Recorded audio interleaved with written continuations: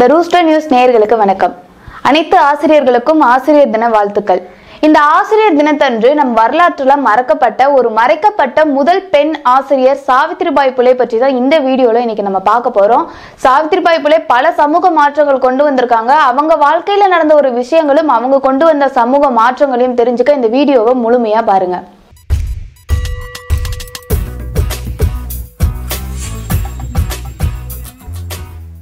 இந்தியாவோட கடந்த காலத்தை புரட்டி பார்க்கும்போது அதுவும் கல்வி தொடர்பான ஒரு சில தகவல்களை பார்த்தா அது ரொம்ப அச்சத்தையும் வேதனையும் தரும்.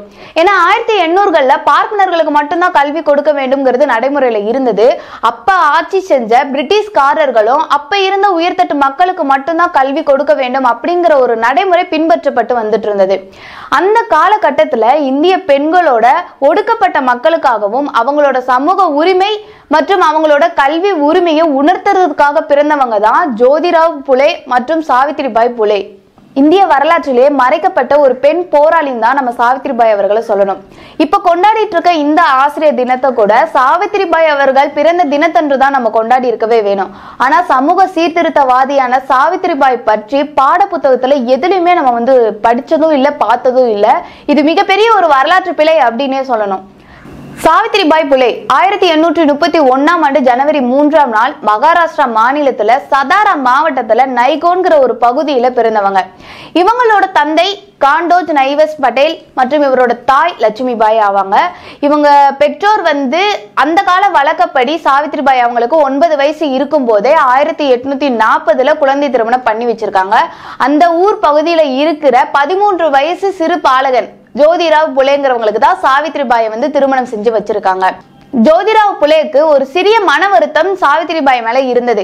அந்த மன வருத்தம் என்னன்னா, தன்னோட மனைவி கல்வி அறிவு இல்லாம இருக்கிறாங்கிறதான். தன்னோட மனைவி கல்வி அறிவு இல்லாம இருக்கிறாங்கிறத விரும்பாத ஜோதிராவ் புலே 4 வருடங்களா சாவித்ரிபாய் புலேக்கு இவரே கல்வி கற்று கொடுத்துட்டு இருக்காரு. இவங்க 4 வருஷமா கல்வி நல்லா கற்று தேர்ந்ததுக்கு அப்புறமா ஒடுக்கப்பட்ட மக்களுக்காகவும் கல்வி இவங்கெல்லாம் கத்துக்க கூடாது அப்படின்னு மறுக்கப்பட்ட மக்களுக்காகவும் இவங்க 2 பேருமே கல்வியை கற்றுத்தரதுக்கு முன் வராங்க.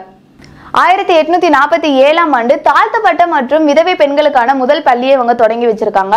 இதை தொடர்ந்து 1848ஆம் ஆண்டு இந்திய வரலாற்றிலேயே முதல் முறையா பெண் குழந்தைகளுக்கான பள்ளி ஒன்ற புனேல இருக்க பீடவாடுங்கிற பகுதியில 9 பெண் குழந்தைகளுடன் அந்த பள்ளியை இவங்க துவங்கி வச்சிருக்காங்க. அந்த பள்ளிக்கு சாவித்ரிபாய் தான் பொறுப்பேற்று முதல் பெண் ஆசிரியராகவும் பதவி ஏற்றுக்கிறாங்க. சாவித்ரிபாய் அவர்கள் தாழ்த்தப்பட்டவர்களுக்காகவோ விதவை பெண்களுக்காகவோ கல்வி கற்றுக் கொடுத்ததுனாலையும் ஒரு பெண்ணா இருந்து வெளியே கல்வி கற்றுக் கொடுக்கறாங்க அப்படிங்கறதுனாலையும் அப்ப இருந்த இந்து உயர்தட்டு மக்களால பள்ளிக்கு தினமும் இவங்க போகும்போது அந்த கும்பல் எல்லாரும் சேர்ந்து இவங்க மேல மனித மலம், சாணம், கற்கள்னு நிறைய பொருட்களை எடுத்து வீச ஆரம்பிச்சிருக்காங்க. இதனால மனம் உடைந்து போன சாவித்ரிபாய் புலே தன்னோட கணவர் ஜோதிராவ் புலே கிட்ட சொல்லியிருக்காங்க, இந்த மாதிரி நான் தினமும் பள்ளிக்கு போகும்போது என் மேல சாணம், கற்கள்லாம் வீசப்படுது அப்படின்னு அவங்க தன்னோட கணவர் கிட்ட சொல்லியிருக்காங்க. உடனே ஜோதிராவ் புலே நீ இனிமே எதுவுமே பண்ணக்கூடாது, அங்கெல்லாம் போகக்கூடாது அப்படின்லாம் சொல்லல. அவர் சொன்ன ஒரு சில வார்த்தைகள் தான் சாவித்ரிபாய் அவர்களுக்கு ஒரு ஊக்கத்தை கொடுத்திருக்கு அப்படின்னே சொல்லணும். அவர் என்ன சொல்லியிருந்தாருன்னா, கல்வி ஒன்றுதான் மனிதர்களோட வாழ்க்கையை புரட்டி போடும் வல்லமை படைச்சது. கல்வி மட்டும்தான் சமூக மாற்றத்தை ஏற்படுத்தும். ஆனா நம்ம 2 பேர்னால எதையுமே எதிர்க்க முடியாது. அதனால நீ தினமும் பள்ளிக்கு போகும்போது வேற ஒரு புடவைய உன்னோட பையில எடுத்துட்டு போ. பள்ளிக்கு போனதுக்கு அப்புறமா அங்க போய் குளிச்சுட்டு உன்னுடைய உடையை மாற்றிக்கோ அப்படின்னு அவர் சொல்லியிருக்காரு. இதுதான் பெண் கல்வியை முனைப்பா கொண்டு போன ஒரு முதல் பெண் ஆசிரியருக்கு இந்தியாவோட பாரம்பரியத்தை கட்டி காக்குற அந்த கும்பலுக்கால கிடைச்ச ஒரு முதல் பரிசு.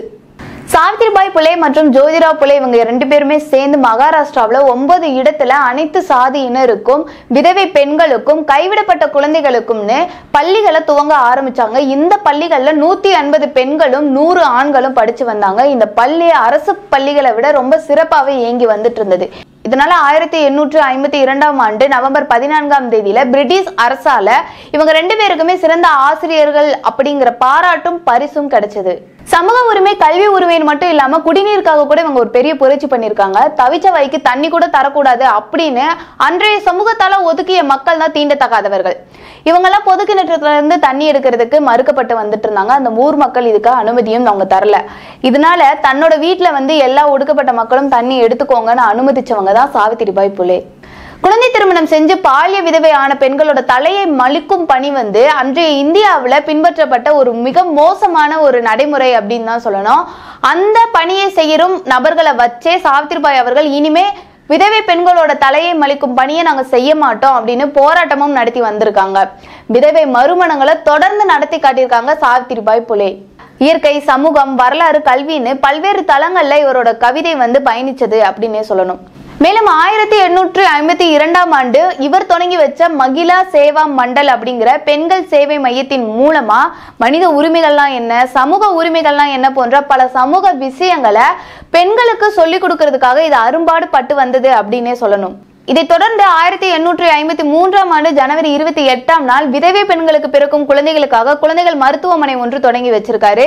1854ஆம் ஆண்டு இவர் எழுதிய காவிய மலர்கள் அப்படிங்கிற கவிதை தொகுப்பு அன்றைய பிரிட்டிஷ் அரசின் அங்கீகாரத்தோட வெளிவந்துச்சு. 1876 மற்றும் 1878ஆம் ஆண்டு இந்த பஞ்ச காலகட்டத்துல மக்கள் பல நெருக்கடிகளை சந்திச்சு வந்துட்டு இருந்தாங்க. அந்த காலகட்டத்துல தன் கணவரோடு கடுமையா உழைச்சது மட்டும் இல்லாம மக்களோட துயரங்களை போக்குறதுக்காக பல ஆலோசனைகளையும் சாவித்திரிபாய் அவர்கள் முன் வச்சாங்க.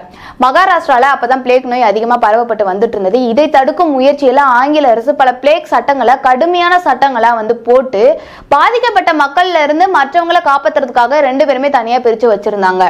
மருத்துவம் படிச்சு முடிச்சு ராணுவத்துல பணியாற்றி கொண்டிருந்த இவங்களோட மகன் யஸ்வந்த் தென்னாப்பிரிக்காவில இருந்து விடுமுறைக்காக ஊருக்கு வந்திருக்காரு. அப்போ ஹடாஸ்பூர் அப்படிங்கிற ஊருக்கு வெளியே ஒரு மருத்துவமனை ஒன்று துவங்கி வச்சிருக்காங்க.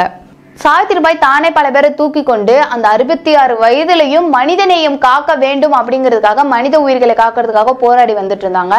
அப்படி பிளேக் நோயால பாதிக்கப்பட்ட ஒரு 10 வயசு சிறுவன் பாண்டுரங் பாபாஜிங்கிறவரை தூக்கிக்கிட்டு மருத்துவமனைக்கு போயிட்டு இருக்கும் போது அவருக்கும் நோய் தொற்று ஏற்படுது. இதனால 1897 மார்ச் 10ஆம் தேதி மரணம் அடைகிறாங்க. மத்திய அரசு சாவித்திரிபாய் அவர்களை பெருமை செய்யும் விதமா 1998ஆம் ஆண்டு அவரின் படம் போட்ட அஞ்சல் தலையை வெளியே விடுறாங்க. தொடர்ந்து மராத்திய அரசும் ஜனவரி 3ஆம் நாள்ல பெண்கள் தினமா அனுசரிக்குது.